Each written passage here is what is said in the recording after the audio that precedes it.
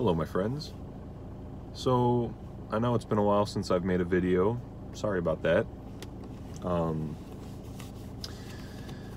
I started up school again a few weeks ago and it's been taking up a lot of my time, and I figured I'd just take a short break while I was transitioning between being off for about a month to being back in school. But I already have sort of a story from class that I wanted to share with you, and then some of my thoughts about what happened.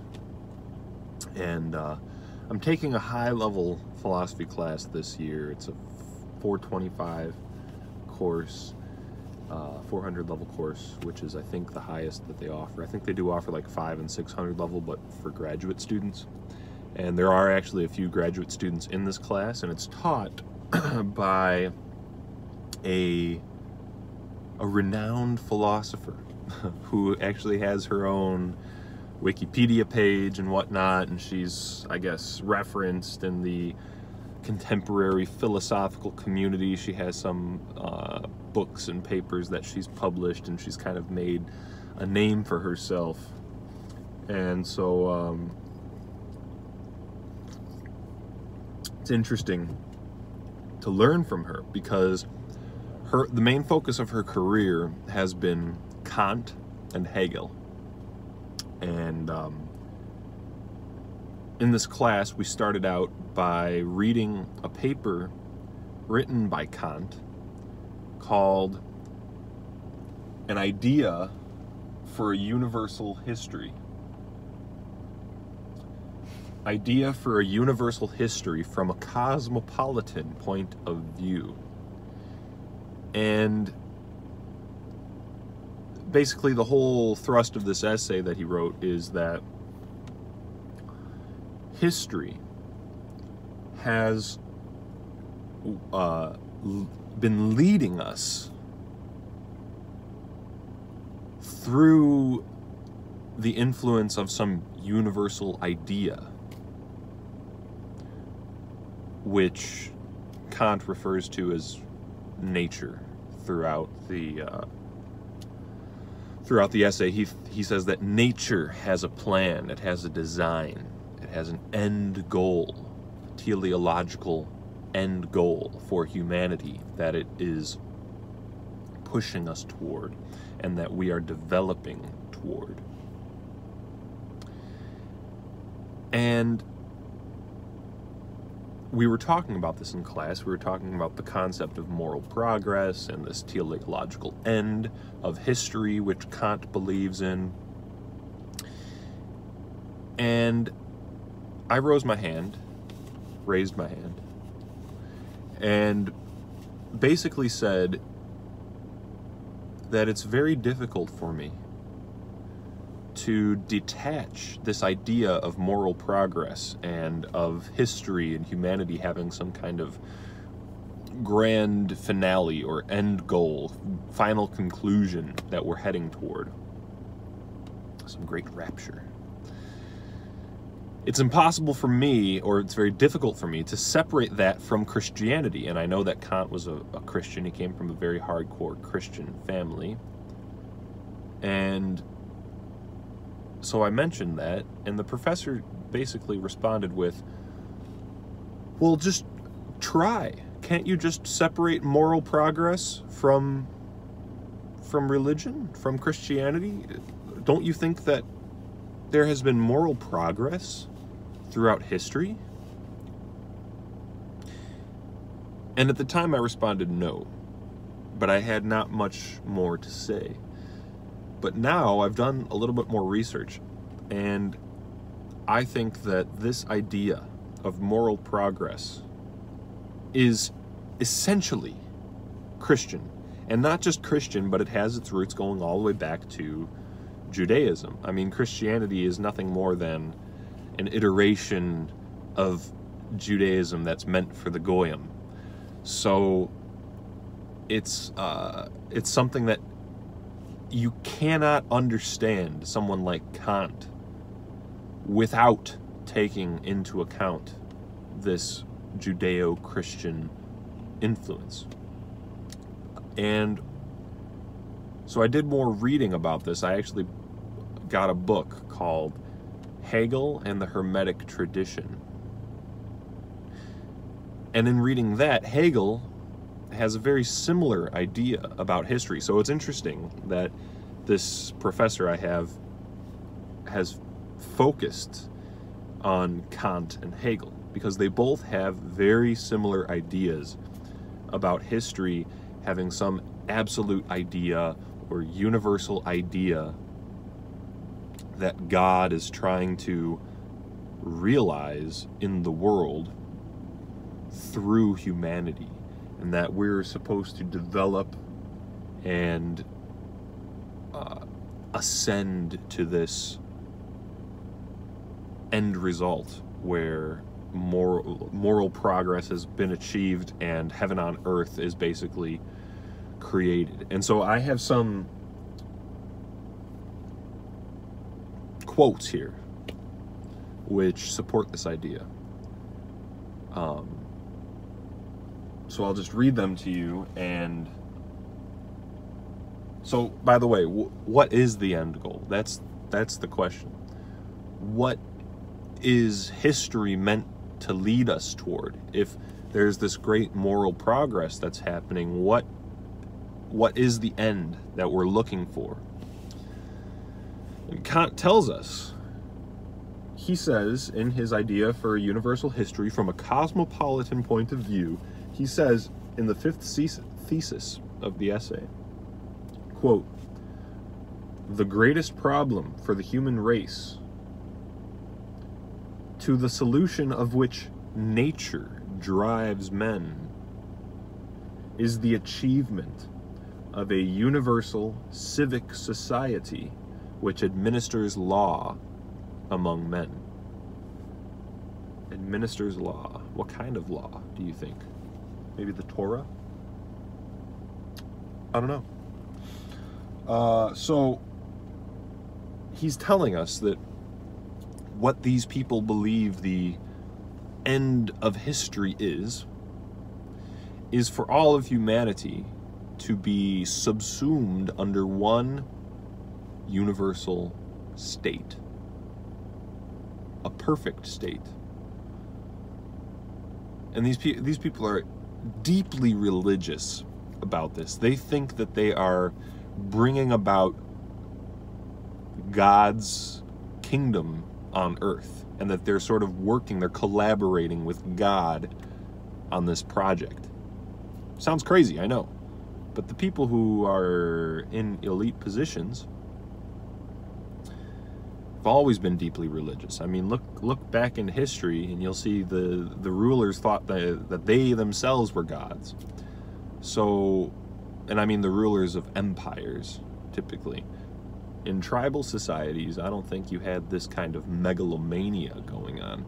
But in imperial states, I think it's the norm that you have to have a group of people that sees themselves as higher than everyone else, that has some kind of destiny to conquer the world. So,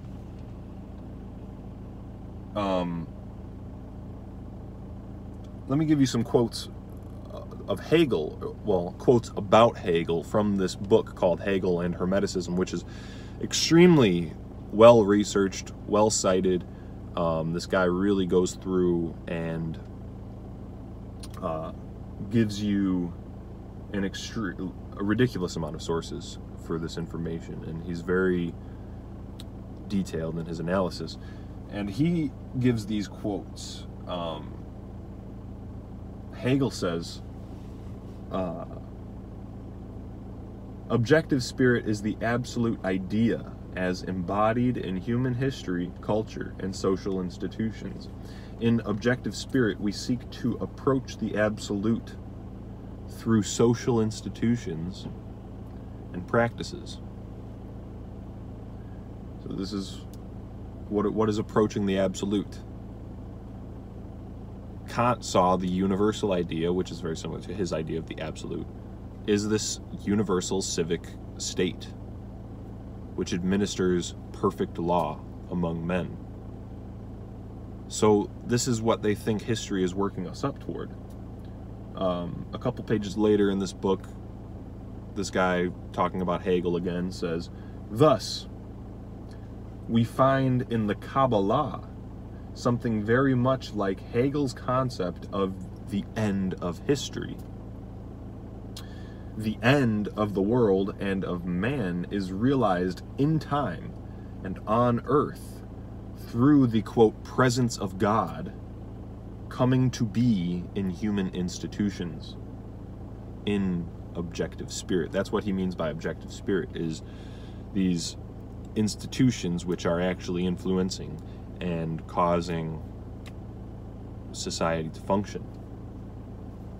So, and again, Hegel's lectures on the philosophy of history can be seen as an attempt to make good on the prediction that the new science would include a theodicy, an attempt to show that history is the public theater of God's ways and of all providence. Hegel is playing the role of world historical alchemist. I know I just threw a lot at you there, but what I really want to get across is that this idea of moral progress, this, if you think about the word progressives, I'm going to start going to work. I got to get to work. I read you some quotes, but now I got to get to work. If you think about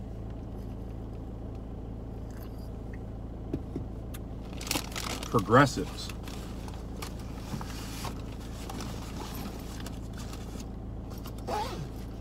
which is used as basically a synonym for leftists.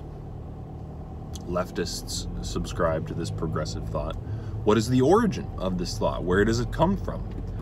Where does this whole concept of history originate? And this is what this book, Hegel and the Hermetic Tradition, is telling us. So, sorry, my tripod actually just broke. That's nice.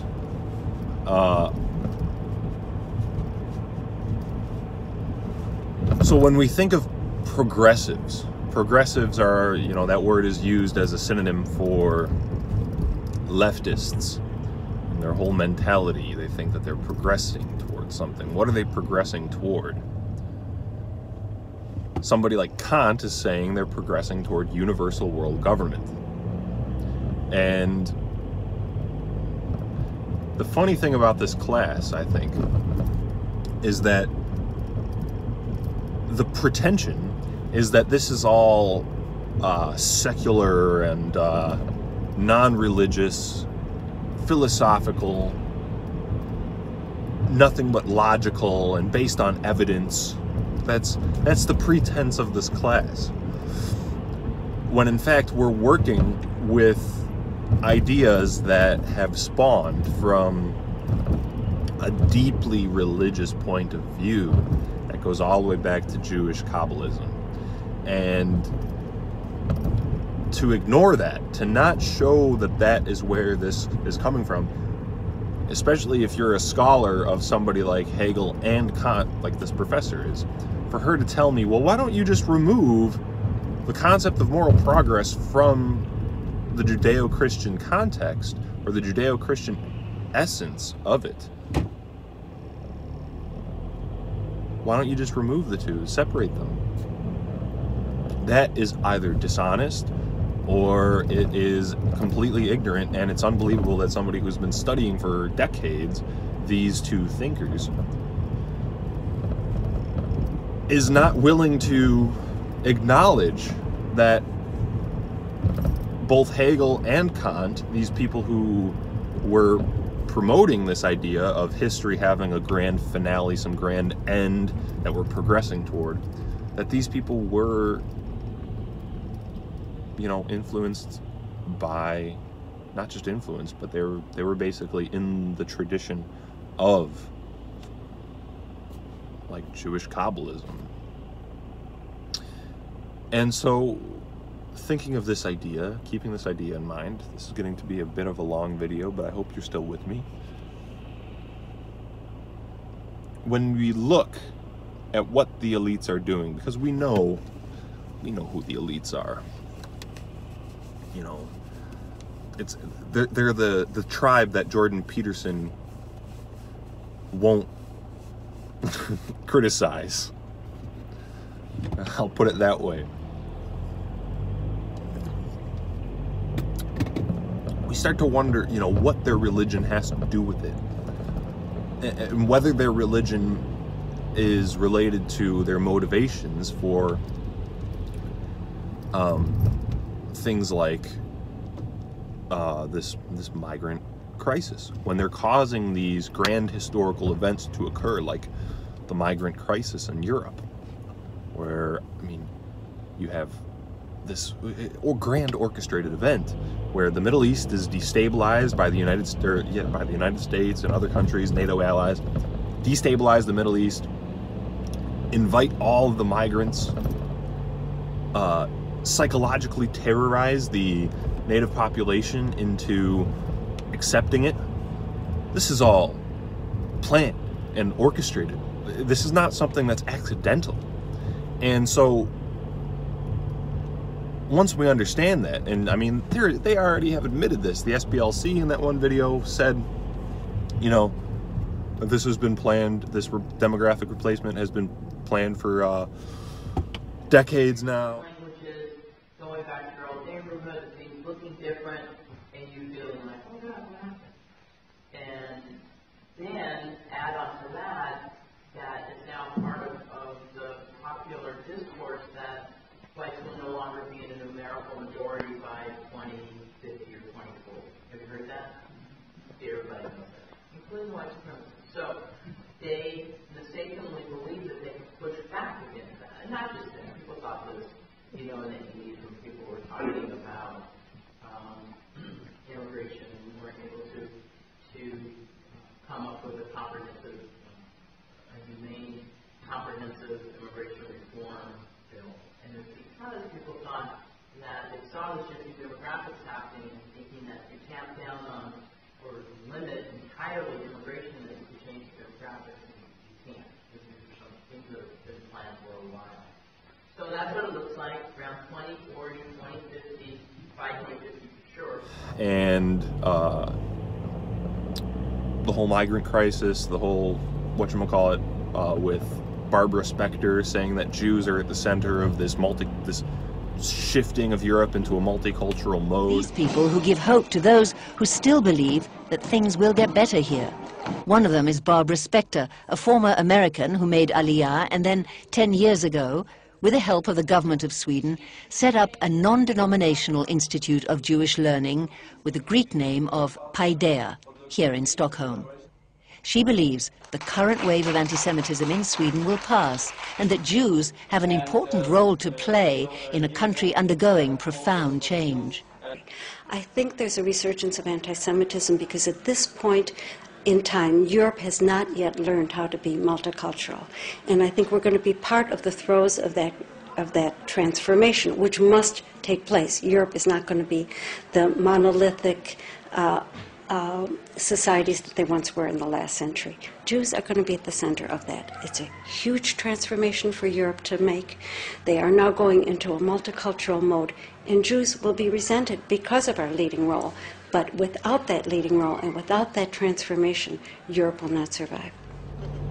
What does their religion have to do with this? Do they have sort of a bigger plan in mind? And I'm telling you, yes.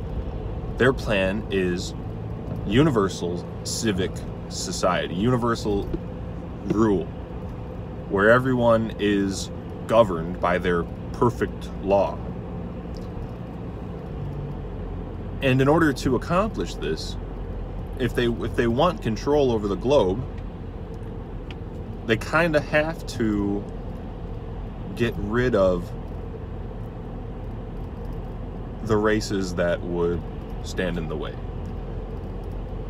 and the sort of cultures, mentalities, ways of life that would stand in their way.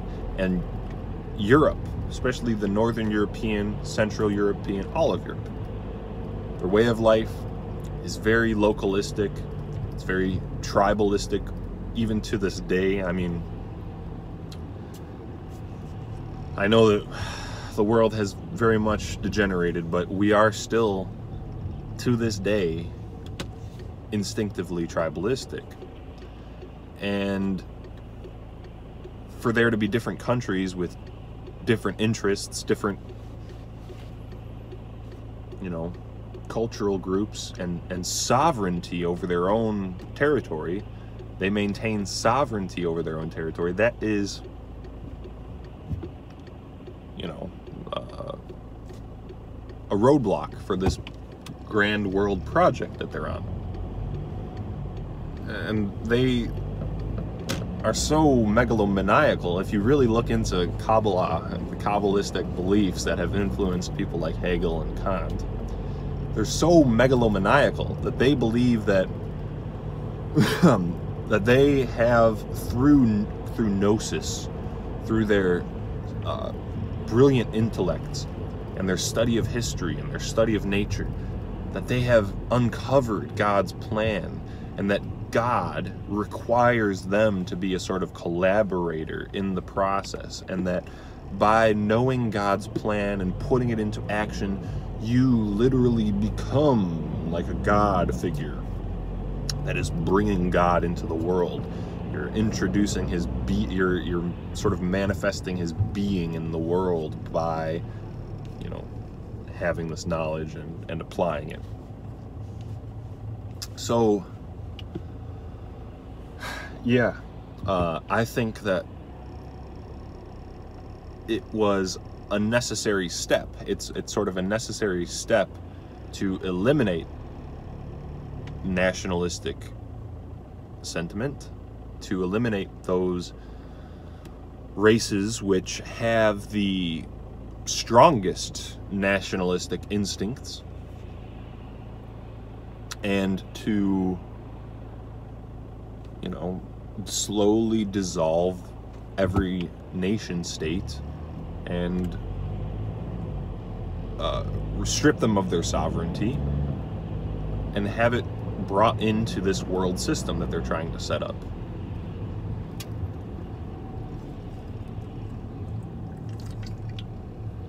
So, yeah, I mean, a lot of people, I think, don't really get into what religion really has to do with it. We all know that the people in charge are led by a certain religious element. What does religion have to do with it? Is there a bigger plan here? What's their end goal? Thank you for watching. That's about all I have for today.